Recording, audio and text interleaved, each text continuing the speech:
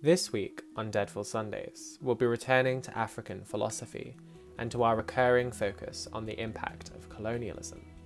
Specifically, we'll be looking at the calls for the Vatican to join mediation efforts in the Cameroonian Anglophone conflict, as reported by the Independent Catholic News, ICN. In looking at this crisis, we'll be applying Euphrase Kezilahabi, amongst others, to this impact of colonial legacy on African selfhood, and locating a resolution in the realm of being in language. Firstly, the article. This week, the Catholic Pope has been in Iraq, as we can see from this picture here. His world tour has led to many calls for the Catholic Church's involvement in a number of different crises, specifically in this case in Cameroon. ICN reports that, quote, civil society groups in the Anglophone regions of Cameroon are urging the Vatican to join a Swiss-led peace process, as the security situation in the Central African nation deteriorates further. Local activists believe that Pope Francis has more influence over the Cameroon leadership than any other leader or country, end quote. Furthermore, it is said that, quote, the International Crisis Group estimates that the Anglophone conflict has claimed 4,000 lives, whilst local NGOs believe as many as 12,000 civilians have been killed. Attacks by Cameroon armed forces, including the burning of villages, has forcibly displaced an estimated 700,000 people out of an Anglophone population of 6 million. The violence and a school boycott have kept more than 1 million children from school for years. The Norwegian Refugee Council has described it as the world's most neglected conflict for the second year in a row, end quote. Clearly, the Anglophone crisis is an issue of huge proportions. Secondly, some background to the Anglophone crisis. Here I quote at length from ICN, as they helpfully note some useful historical context. Quote, the Anglophone area is also known as the former British Southern Cameroons because of the UK's colonial legacy. The unrest began in 2016, when the Francophone government tried to impose French law on Anglophone courts practicing English common law. Yaoundé officials also sent French speakers to teach a French curriculum in Anglophone schools, which traditionally teach a UK curriculum. However, Anglophone grievances stretch back to independence, when it is alleged that promises to ensure the British Southern Cameroons remained a separate entity were broken.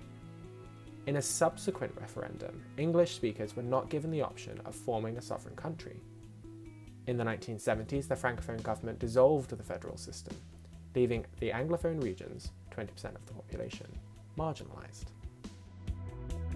Colonial legacy is still very real and very impactful even today.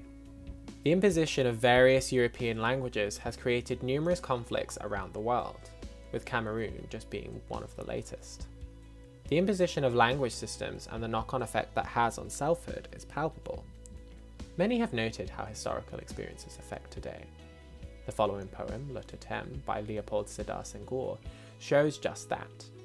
Quote, I must hide in my innermost veins, the ancestor with the stormy skin streaked with thunder and lightning, my guardian animal. I must hide him, that I may not burst the dam of scandal. He is my loyal blood that demands loyalty, shielding my naked pride against myself and the arrogance of blessed races. End quote. Thus, Senghor points towards ideas of an individual's being as inseparable from the experiences of the ancestors, and an individual's communion with said ancestors, wrapped up in existence. The past, then, is wrapped up in the present, and so the future. The experiences of one's ancestors, for example the Anglophone and Francophone, affects how one views oneself now, how one experiences the world. On this point of selfhood and experience, in the case of Cameroon, the vast majorities of Cameroonians are only able to access senses of self and interact with one another, and so the world, via colonial languages. As such, they are linguistically bound to a westernized road which leads to white universal truths, to logos, to the quote-unquote rational. Their being is restricted on account of their language. The question one must turn to, then, is how can such conflicts be resolved and or presented? How can selfhoods be reasserted in a rebuttal of the colonial? Well, as Kezilahabi states, quote, "We can only make these first steps by leaping out of a Western metaphysics. It is on this basis that a conceptual framework for the following generations will be created. These efforts have been hampered by African writers who constantly struggle to construct an African mundus with a centre of its own. We argue that it is the very idea of the centre that must be destroyed. There is no centre of knowledge." End quote. In short, the West, the Anglophone, the Francophone, must be de-centred for the global South. The West, the Christian, the politician, must not be interlocutors, must not be the middlemen between neo-colonial subjects. Instead, those who have been colonised must be allowed to centre themselves, their own experiences, their own being, and move from a space that does not orbit around the West, like the moon around the Earth. Cameroon, like all other former colonies, must assert itself, in itself, and for itself, rather than use the West and its institutions as a substratum for being. This marks the end of the 21st episode of Deadfill Sundays. We hope you enjoyed it, and that we'll see you again next week.